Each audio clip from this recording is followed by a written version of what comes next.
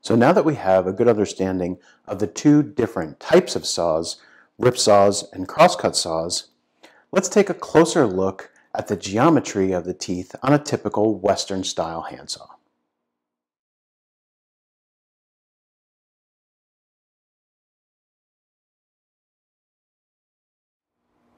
So the first aspect of sawtooth geometry that we need to understand is the tooth size and spacing. Some people refer to this as pitch, similar to the thread pitch on a bolt or machine screw.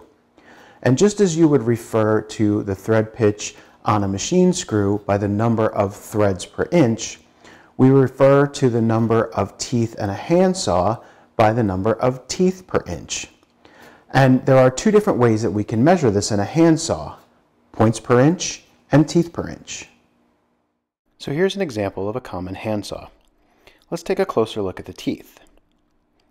As noted a second ago, we can measure tooth spacing by counting the number of teeth in an inch or by counting the number of points in an inch. A point is defined as the tip of the tooth. A tooth is measured from the bottom of one gullet to the bottom of the next. To measure the spacing in teeth per inch, or TPI, we measure from gullet to gullet and count the number of whole teeth in the inch. In this example, there are 5 teeth per inch. To measure the spacing in points per inch, or PPI, we measure from point to point and count the number of individual points in the inch, including the starting and ending points. In this example, there are 6 points per inch. So as the illustration shows, there will always be one more point per inch than there are teeth per inch. For example, this saw has 4.5 teeth per inch, so it has 5.5 points per inch. This crosscut saw has 9 teeth per inch, or 10 points per inch.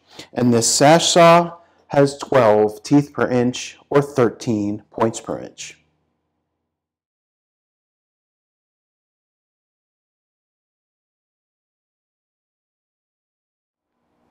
The second aspect of tooth geometry that we need to understand is the rake angle. And this is simply the angle that the front of the tooth makes with the tooth line of the saw. Let's look at another illustration. So here's our saw again. The handle's to the right, which means that the front of each tooth is facing left. If we draw a line connecting the gullets of the teeth, this is the tooth line. If we draw another line perpendicular to this line, this represents 0 degrees of rake, or a perfectly vertical tooth. In Western sawtooth geometry, this is the minimum amount of rake that we typically have. In this particular example, the teeth lean back towards the handle at 20 degrees. Therefore, we would say that this saw has 20 degrees of rake. We'll talk more about specific rake angles when we go over saw sharpening later. For now, just keep in mind that lower rake angles, or more vertical teeth, create more aggressive saws, while higher rake angles, or less vertical teeth, make for a less aggressive saw.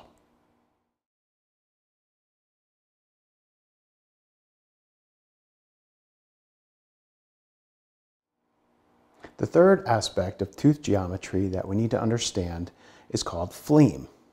Now, if you recall in our discussion on the difference between rip saws and crosscut saws, the primary difference was that crosscut saw teeth had a bevel on them that made them behave like a row of small knives to make cross-cutting or slicing across the fibers easier, while rip teeth were sharpened more like a row of small chisels or planes.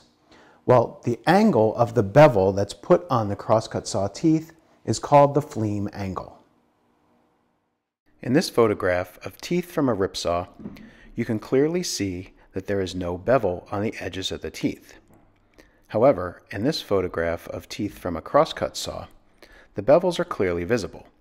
It appears that the bevels are only on every other tooth, but that's because the teeth without the visible bevels actually have their bevels on the opposite side of the blade.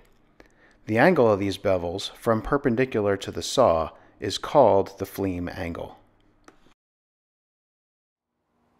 Since rip saw teeth have no bevel, the front of the tooth is perpendicular to the side of the saw blade, and we call this 0 degrees of fleam.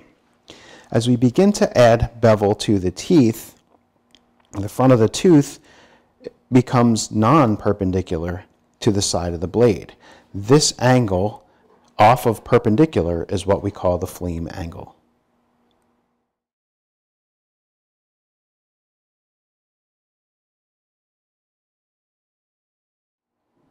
The final bit of tooth geometry that we need to be concerned with is set. Set is nothing more than a bend that is intentionally put into each tooth. And the purpose of set is so that the saw cuts a cut or a kerf that is wider than the thickness of the saw blade.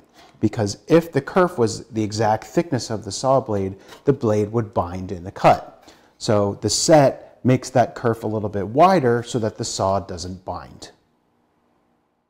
As you can see in this photograph, the individual teeth of the saw are slightly bent sideways in an alternating pattern. This is tooth set. Now, while most older hand saws and some newer hand saws tend to taper in thickness from thicker at the tooth line to thinner at the back, that taper alone is typically not sufficient enough to prevent the saw from binding.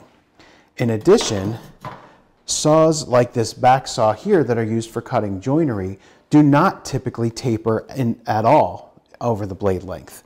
Therefore, most saws are going to require some amount of set in order to prevent them from binding. The exception to that rule are saws like this veneer saw and saws like this flush cutting saw that are designed not to have any set at all. And the Distin Model 120 Acme was a saw that was extremely tapered from tooth line to back because it was designed to run without set. It was a saw that was designed for cutting dry, seasoned, furniture grade hardwood. So it was really a saw that was made for furniture makers, and it was designed to run without set. But other than the Distin Acme 120 and saws like a flush cut saw or veneer saw, very few saws are designed to run without any set at all.